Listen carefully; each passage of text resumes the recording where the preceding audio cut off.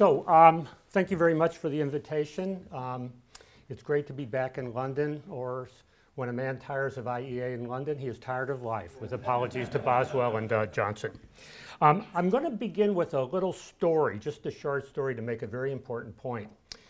You all know the story of Robin Hood, who robbed from the rich and gave to the poor, but those rich were crony capitalists who, with the sheriff of Nottingham, basically stole the ordinary people's money.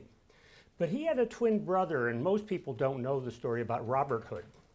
So Robert Hood lived in the small little village and had ambitions to be a mayor. And so he was wondering, how can he buy enough votes to oust the mayor and become the new mayor? And he heard the story about this rich businessman who lived out in the countryside, and once a year he would come to town with money to buy a lot of things, and then he would go back to business. Our friend Robert lay in waiting for him. The merchant came by with his pack horse full of money, and Robert robbed him and took all the money, went to town, and he said, "Listen, you people, if you elect me mayor, I'm going to give each of you so many pieces of gold and silver." And lo and behold, he won. And the gold and silver was really a lot. It was enough for most of the farmers to stop farming, and most of the handicraftsmen to stop engaging in handicraftsmen, and most of the traders to close down. So the next year again, he lay in wait, and just on schedule, here comes the merchant again, and as usual, he robs him again. And he goes back to town, passes out the money and says, "I deserve re-election, don't you think?" And they said, "Yes, unanimous." Worked out terrific. By this time, all the farmers stopped farming, the fields were fallow, all the handicraftsmen stopped handicrafting, and all the merchants stopped merchanting. So the next year he goes back out and he lays in wait, and in comes the merchants and he holds him up. But the merchant doesn't have any money. And he says, "Where's your money?" He says, "Well, you know, you were taxing me at 100%. So I decided I was going to stop bringing in any money." So he goes back to town, and the citizens are waiting. "Where's our money?" He says, "We don't have any." So not only did they throw him out of office, but all the farmers starved, and all the merchants starved, and all the handicraftsmen starved, and the entire village was destitute for about 2 or 3 years. Now, what's the moral of the story? There's a question of who you impose the tax on, but who bears the tax burden. The point of collection was the merchant, but the actual victims in suffering were the people.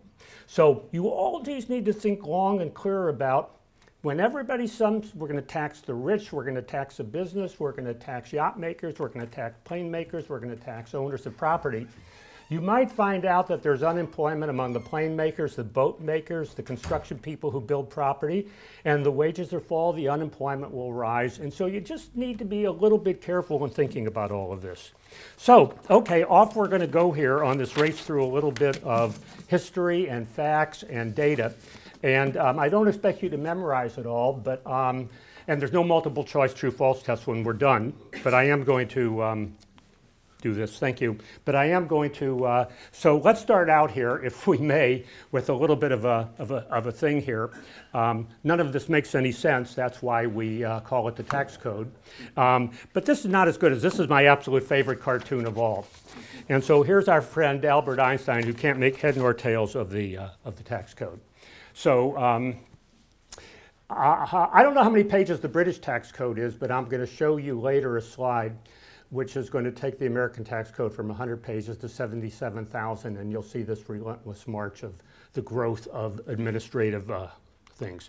Now, if you take a look here, it turns out that until really into the 20th century, and a good way into the 20th century, we thought of government as a rather limited enterprise. What does it do? Well, it provided some public utility services. The main ones were defense, law and order, and infrastructure. There was a limited amount of regulation. It wasn't heavy-handed.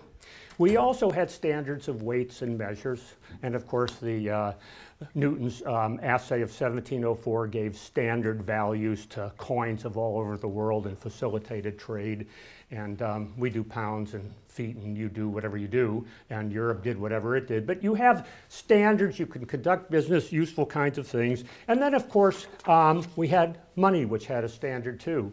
And gold standards some countries, and silver standard other countries, and bimetallic standards. But by and large, money was pretty much well and clearly defined until we got rid of these metallic standards.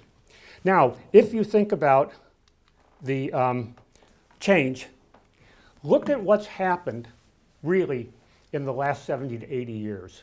We have grown from this limited government to this all-encompassing government. In some places they call it the nanny state, and others it's the take care of your state. In the United States a few years ago, before the last presidential election, they created this cartoon called Julia. She was a cartoon figure, and it showed from the day she was born till the day she died, the government could take care of everything for her that she ever wanted or needed. And it implied she never had to do a day's work or earn a penny in her whole life. So if you look down here, what you see is just the enormous growth in the activities of government, and through most of history, it was much less. Now it's become much more. To give you a statistical example from the United States, when Richard Nixon took office, and that was about 50 years ago, we had 20 alphabet soup agencies. Agencies like Civil Aviation Board or the Highway Transportation Safety Board. When Nixon left office after 8 years, we had 50 agencies. So we've had an explosion in the growth of regulatory agencies, and these have also taken place at the state and local government level. So now we have hundreds and hundreds of regulatory agencies that micromanage every aspect of your life in the executive branch of our government. And I took a look once on the British websites, and if you go down the number of bodies that are called regulatory agencies, they go page after page after page after page, and they intrude to every aspect of your life, from not just changing a window pane to whether you can wash your window pane on Wednesday morning. No, the last part they don't do. But just to give you some indication. Now, I also want to give you some sense of what's happened here, and I want to do some comparison numbers with the United Kingdom. And what you can see here is that it's been pretty steady with some ups and downs. Government spending, it's got as high as 50%, 47, it's come up and down. But you don't see anything like you may have seen, say, for example, in 1850, where it was 10%. In the United States, for example, as recently as 1929, combined federal and state and local government spending was 10% of GNP, 10%. It didn't really ratchet up till World War II. It was higher during World War I, but it came down. And the same thing you would see if you looked through British history in the 19th century. The British government was on the order of no more than 10% of national income. At the same time, it virtually paid off the entire country's national debt. Now I've got to get this green again. This thing is not cooperating. There we go. So this shows you spending and revenues running from 1900 up to the year, about 2008 or 2010. And what you can see, of course, clearly is World War I, and you can clearly see World War II, and that becomes the big areas of dramatic spending. But then what happened is, after it comes down from World War II, it doesn't go back to pre-World War I levels. You've built in a rather permanent a spending and taxing requirement to sustain what Lord Beveridge wanted to bring about, which was a kind of socialist welfare state. Now, if we look at this one here, you can really get a much better sense of what UK spending and taxation look like. If you look at tax revenue, it's held reasonably constant in the 40% range. But now look at spending here. You had a marked fall off from 92 to 2000, really substantial, and then it just roars straight up, unchecked, unbounded. It's just, let's spend it while the good days are here. And then, of course, came the financial crisis, and the spending went down. But if you look at the gap from the period, say, 2008 on up, you see this huge widened opening where the borrowing is just enormous. And so what happened in that particular period is that Britain just dug itself into this huge debt hole. So not only did it keep its high tax burden, it also substantially increased its debt, while at the same time ran up public spending. So the next time somebody tells you they don't believe in the growth of government, you should use the phrase, "I'm from Missouri, the show me state." I want to see that. Now, let's take a look and hop across the ocean here. And so this runs from the end of World War II, and we run it up to about 2012. And here you can also see, if you notice, the run-up of the Korean War, and then it goes down. And then it's pretty steady going up until we have a substantial fall. And the interesting thing about that is the fall's under William Jefferson Clinton.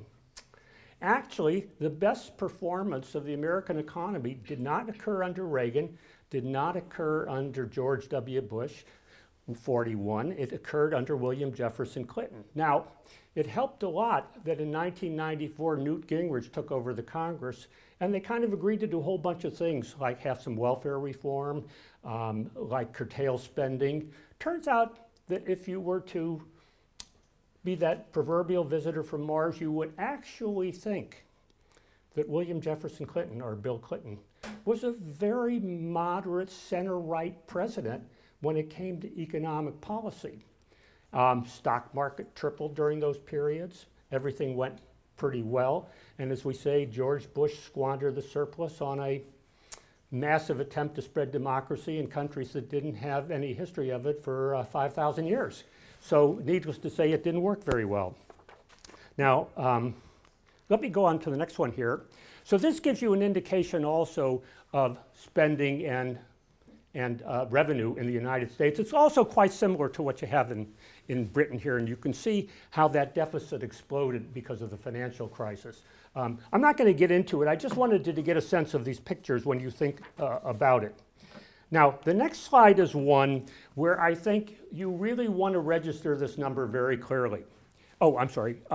This was total government. As you see, if you go very back to about 1910 or so, it's about 8% of the economy. And then, of course, it explodes in World War I, but only a very modest 30%. And then World War II, it explodes over 50%. And then after the war, it crashes down, and then it goes up and down, but settles in at about the 35% range. In 1929, it turned out state and local spending was twice that of the federal government.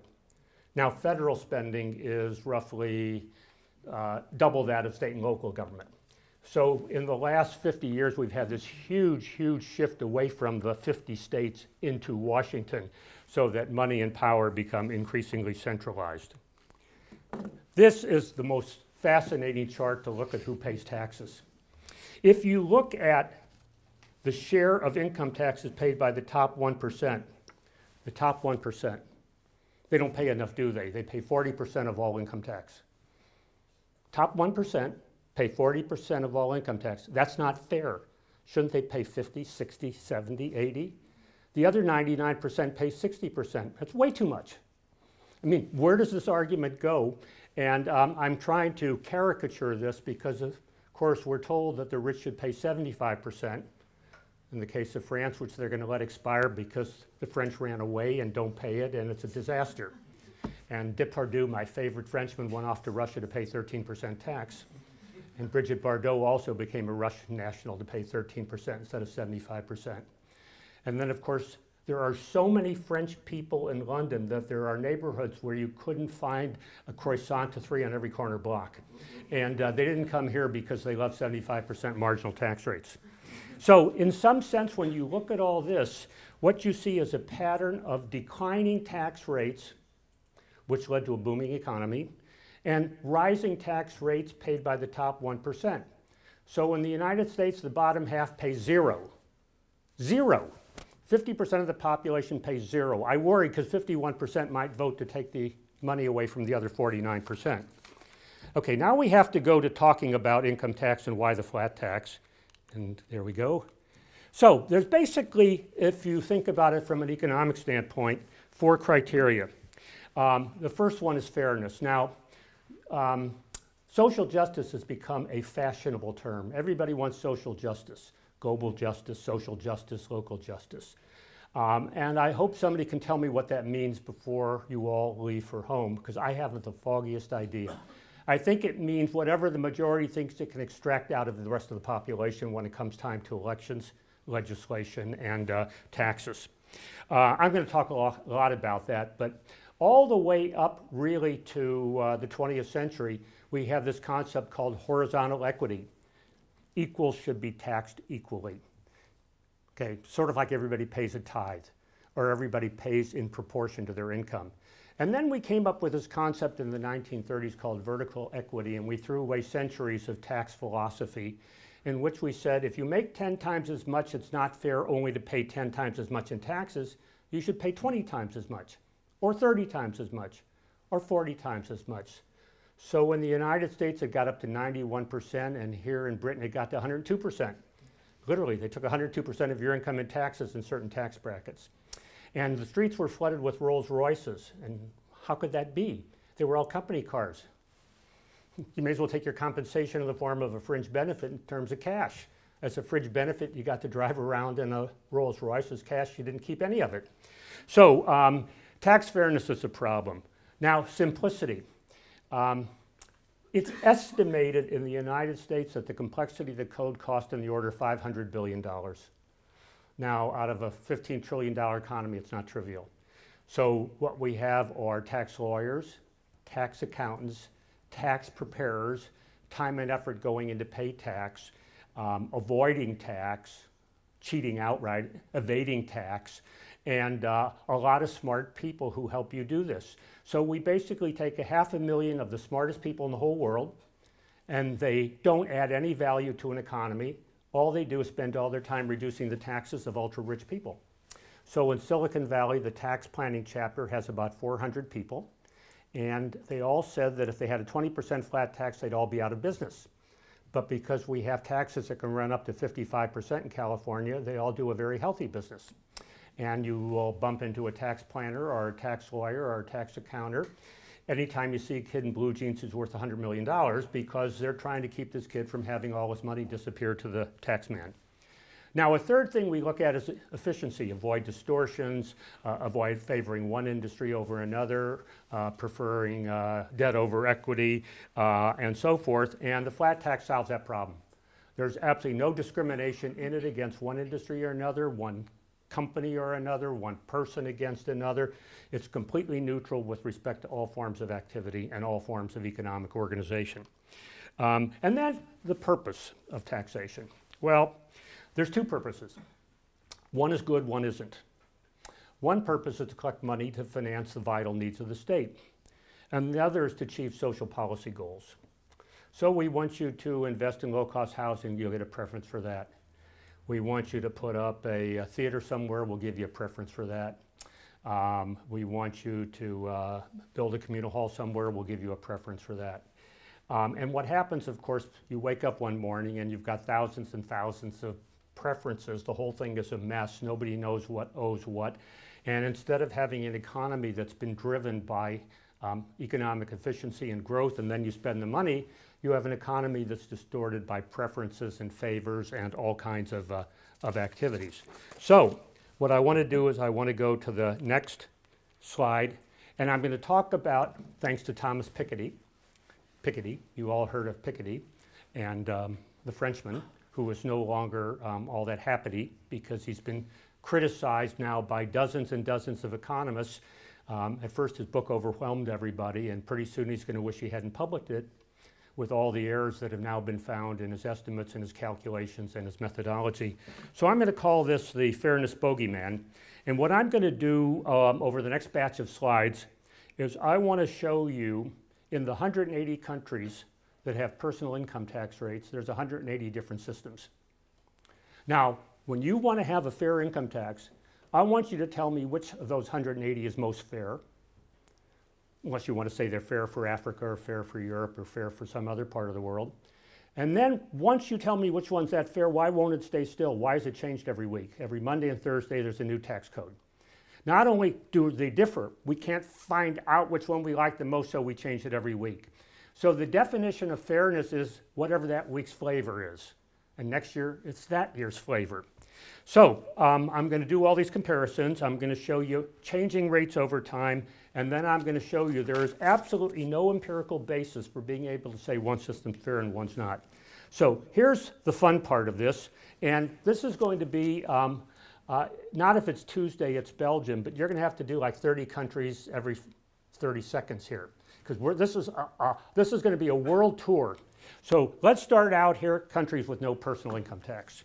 So if you look at all these, one of the things that's very interesting about this slide and the next is quickly count the number of current British jurisdictions and the number of former British colonies that are now independent. So if we go down here, we've got Bahamas, Bermuda, the British Virgin Islands, the Cayman Islands, St. Kitts and Nevis, Turk and Caicos Islands. That's fascinating. Somehow or other, the British still run a brilliant colonial system in which the taxes are zero on income.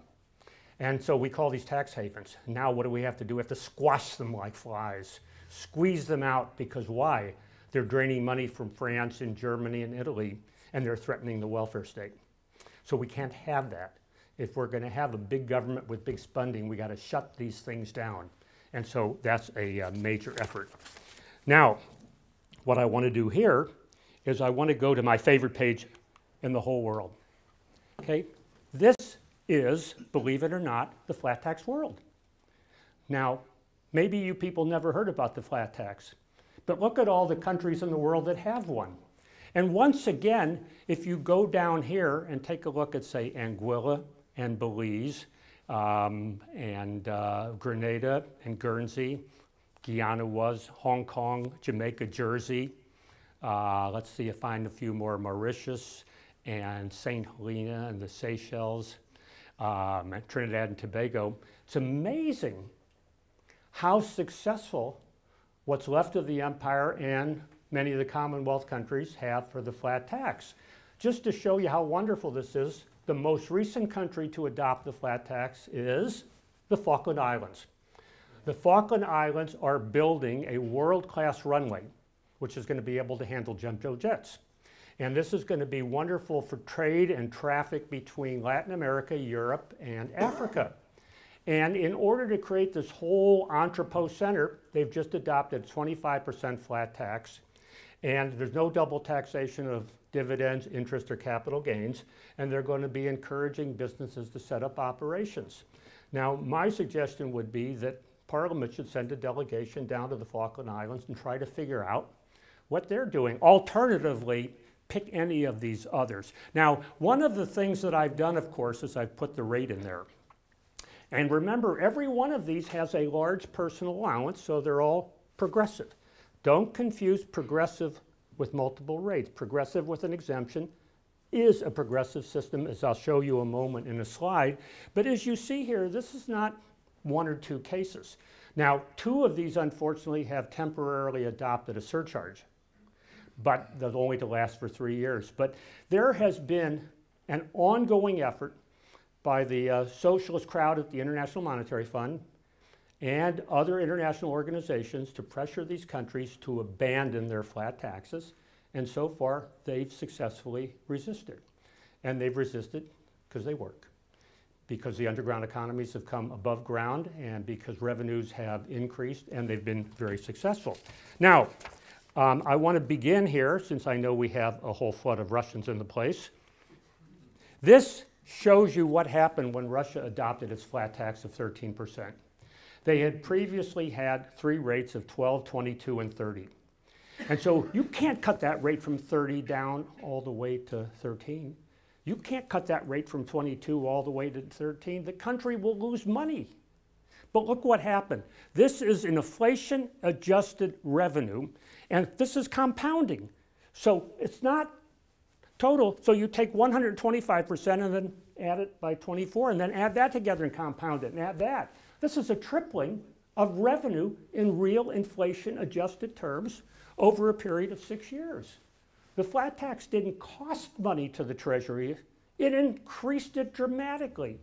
It put a stop to the culture of tax evasion and tax cheating. It got people used to paying income taxes. It was an incredible success by any stretch of the imagination. So I put these numbers up, and I had some Russian graduate students help me go into the data and calculate this every year. By the way, the basic Russian tax can be filed online on a one-page sheet of paper. So those of you who know Russian, you can actually look and see how this thing works in practice. Okay, now this is in my office.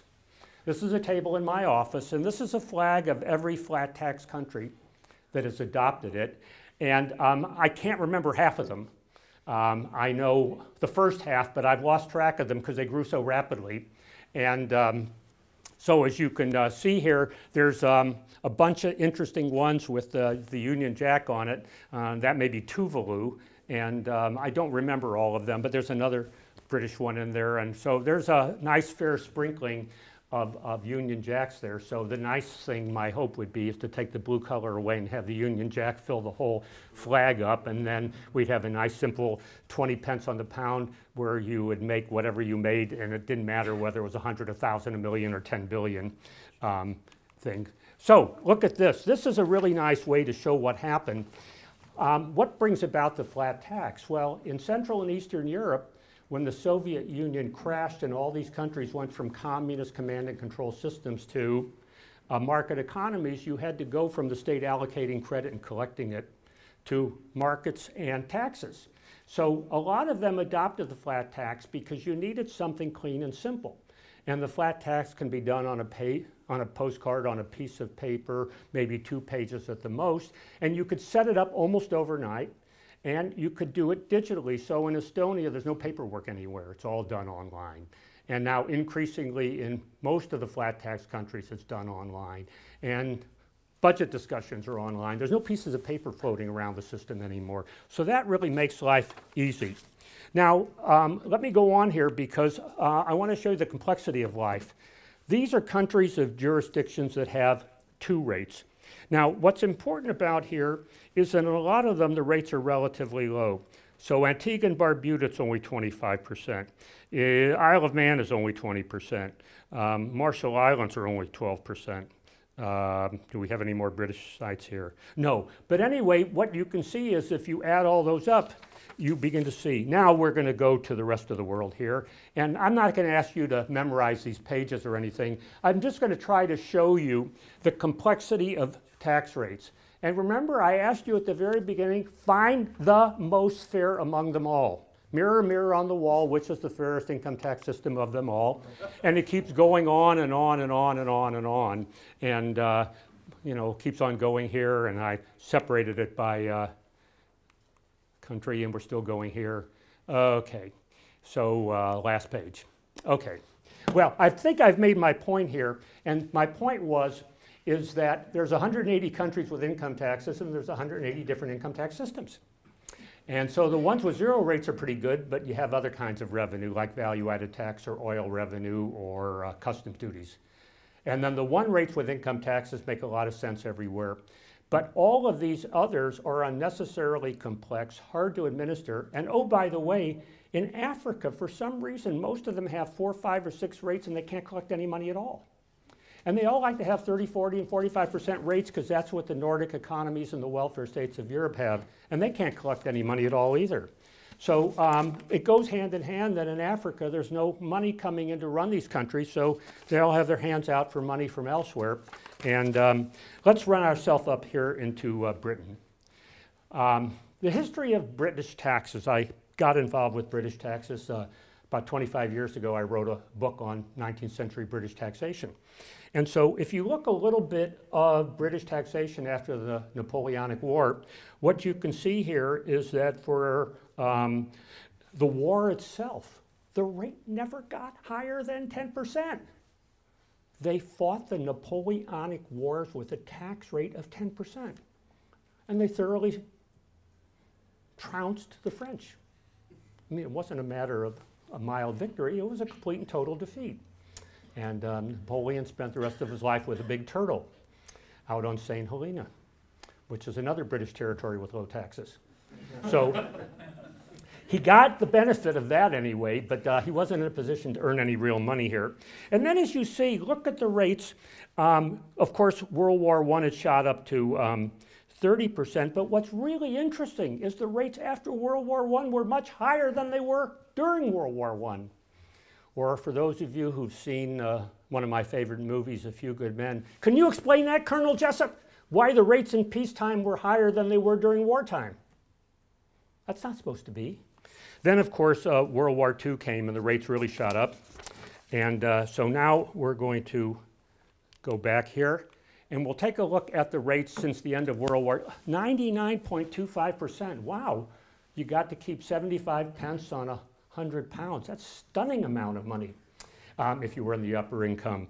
But you can see, so what I've done here is I've given you what was called, they call these things various things, the employment income top rate, the investment income, BR is basic rate. And what you can see is how these rates have gone up and down, up and down, up and down with the basic rate. And then you can see the top rates added on there. So they had a 40% rate, then a 50, then a 45. But so for those of you who are having to deal with people, and you do have an election coming up, and you will have 3, 4, 5, 6 parties come and tell you, we need a fair tax system, right?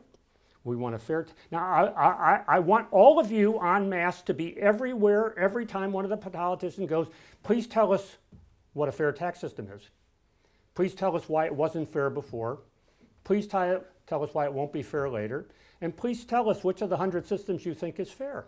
And then give us a serious economic and philosophical justification that can stand the test of time.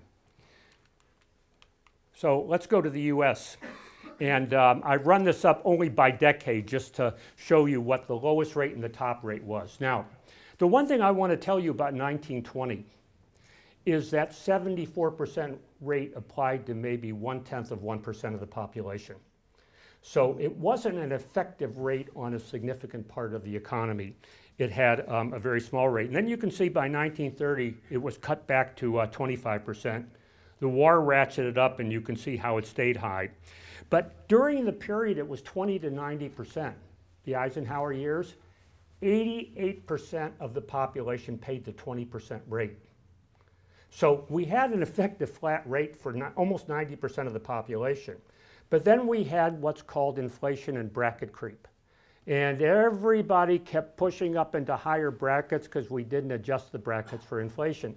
So people who used to be in the 20% were then in the 35% bracket. And one of the things that led to Ronald Reagan's victory was the disastrous inflation under Jimmy Carter, in which everybody was pushed into higher brackets. When you adjusted inflation, your income was the same, but you had less because you paid higher taxes. So that was not a very successful economic policy. Now, I've done a very brief and very short here. Let's get to this. Here we are. Okay. All I did was run for you the tax rates. Now, in every economy, in every tax system, one or more of these other factors varies. And they vary over time. So if you take these variables, it basically runs to something like 25 factorial. If there's any of you people in the room who are mathematicians, we're talking tens of thousands of varieties of income tax systems, because you can adjust the capital gains, and you can adjust the income gains, and you can adjust the royalty rate, and the interest rate, and the inheritance rate, and the fringe benefit rate, and so forth. All of these things vary within each country in addition to the rates. I just wanted to make the point about rates to show you that there's no uniform global standard for social justice, no national standard for social justice that can be found in the history of any country or crossing countries. It doesn't exist. It's a concept that gets votes but doesn't effectively deal with the consequences of income tax policies. Okay, we're coming along here, and now the number of pages in the federal tax rules. Look at this. We started with 400 pages. We're now at something like 75,000 pages. What's interesting about the chart? It never goes down, ever. Every time a tax rule is put in place, an old one isn't taken away. You know, the notion of sunset provisions, introduce a new law, the old law expires, doesn't exist. It's hot air. This is just stunning number. And think about this. They've done a number of tests in the United States. If you take your income tax to 10 different accountants, you get 10 different returns. If you call the Internal Revenue Service with a helpline, they begin by telling you, We are not responsible for anything we tell you. If your tax form is challenged, you're responsible for paying any back taxes and interest. We're only trying to help, but we have no legal standing that you can rely on, i.e. they don't understand the tax system either. Now, this is one of my favorite photos because this is the man who started it all, Mart Lahr. 32 years of age, read Milton Capitalism and Freedom, had a look at our flat tax book. Soviet Empire came down and he said, you know what, let's not fiddle around. So went to a simple flat tax, and then they sold off all the state-owned enterprises. They got rid of import barriers, they deregulated the economy, and did it all in one swoop. Estonia for years after years after years ran budget surpluses, no debts. And they couldn't spend the surpluses because if you're going to build a hospital, you need doctors and nurses.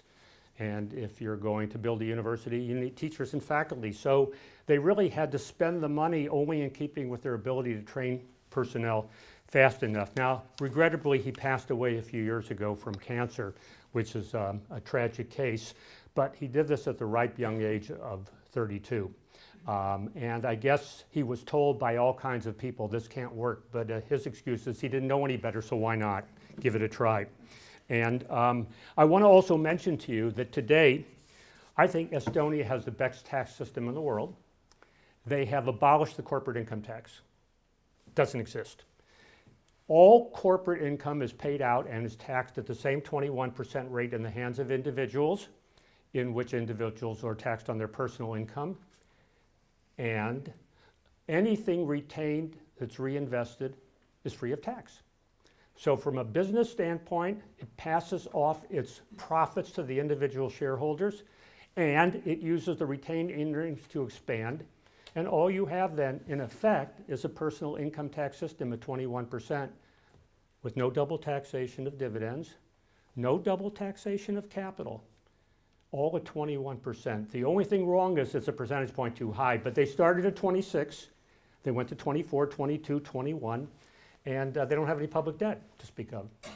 So it works pretty good. And in the whole OECD, it has the most competitive system of all from a purely business and individual standpoint. Now, there's a little bonus in here. This won't stay green. Okay, the book is free online. The best way is to just Google my name, make sure you spell Rabushka right. Up will come as my bio page, and on my bio page in the big paragraph you'll see the words "The Flat Tax" underlined. Click it on, and then you can download and print each chapter. You're welcome to print as many copies as you like. And it also exists in French, German, Spanish, Italian, and Slovakian. And we're working on other languages as well. But, and those are all free too, but you don't order them through here. I'll leave it to you to search for them, or afterwards I can tell you how to get them. So anyway, that's your bonus for tonight. Oh, sorry, let me back up here. Okay, now I wanted to make the point. Bob Hall and I decided when we did this project that we would rewrite the US tax code. It takes 4 pages to do that. In the back of our book, we wrote the flat tax law. It's 4 pages long. Now, how can we do this? Well, because business and personal income are taxed at the same rate, that makes it easy. There's no interest in the tax code. It's neither deductible nor is it taxable. So you don't have to deal with interest in the tax code. You can either treat retirement pre or post-tax, makes no difference. We treated it here pre-tax and deducted it. There's another form too for business that's shorter. It only has 12 lines on it instead of 13 here. But this was enough to replace the entire US tax code, which now has well over 500 forms and 70,000 pages of instructions. It's self-enforcing, and it doesn't give rise to cheating, because the rate is so low.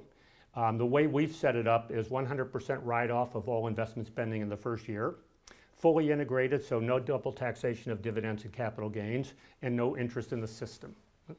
And then with a personal allowance, it's graduated and progressive. And this is a very important point, and maybe this is one of the most important points. Let me get to the page. Now, it has been said a flat tax is regressive, it hurts the poor, it's terrible, it's painful. I want you to look at this and pay attention. The personal allowance is unchanged at $20,000 for a taxpayer. We run the income from $20,000 up in chunks to $1 million. We subtract the personal allowance, we get the taxable income. We then take 20% of the taxable income at every stage above that.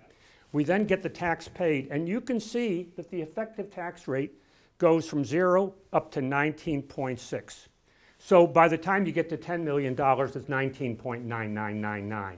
But the point is, progressive means the higher your income, the greater share of your income you pay. Progressive does not mean you have to pay at increasingly higher rates of 20, 40, 45, 52, 75, 130. A flat rate with a personal allowance is a progressive income tax. Now, this is the hardest point to convince people of, but a chart like this, and you can do it in pounds if you want, or you can do any income brackets any way you want, but the point is you can design this to be as progressive as you want. If you want to be more progressive, increase the personal allowance to $30,000 or increase it to $35,000. Not so high as to have most of the people not paying tax, because then 51% will vote to tax all of the other 49%. But you can see this point, and it really has to be remembered. Otherwise, you're going to forget and make this confused distinction between graduated rates and progressivity. Now, I have to go backwards here for one. Okay, so the feature of our tax, which is pretty much in place in most. Now, there's many ways the flat tax are done. This was what we call the ideal standard type. It's the baseline on which people will vary whether you want to have a charitable contribution or not, or in the United States, the sacred cow of home mortgage interest deduction or not. But my views are that you should minimize these, because once you have 5, you will discover that the 395 other lobbies each believe that a special benefit for beekeepers is certainly as important as a charitable contribution or retirement account. And trust me, there are organizations that can make that point convincingly. So here are the features: personal exemption, low rates, and look at all the benefits you get out of low rates here. You encourage risk taking, reduce corruption, reduce pressure. My one movie career consisted of a 28-minute film on Hong Kong called A Story of Human Freedom and Progress, done in 1980. So there I am interviewing the financial secretary, and I'm saying, why do you practice a system of low rates of 15%? And he said, we believe 15% low rate encourages risk taking and unleashes human energy. Pretty profound comment. Then they once asked C. Northcott Parkinson of Parkinson's Law, who lived on Jersey, where they have a 20% flat tax, why don't you reduce it to 15? And you know what he said? He said at 15, it'll generate more revenue and the government will spend its money on silly things. So 20 is just about right. So these things are kind of just interesting commentaries, and they're all British or former British jurisdictions. It's stunning to me that the country in the world with the greatest amount of entities linked to it with flat or low taxes has a home country that can't seem to see the forest for the trees. Anyway, let's click on here. So a number of the other features, and again, this is just the features of our particular flat tax, but it's pro-investment, and it balances out debt versus equity.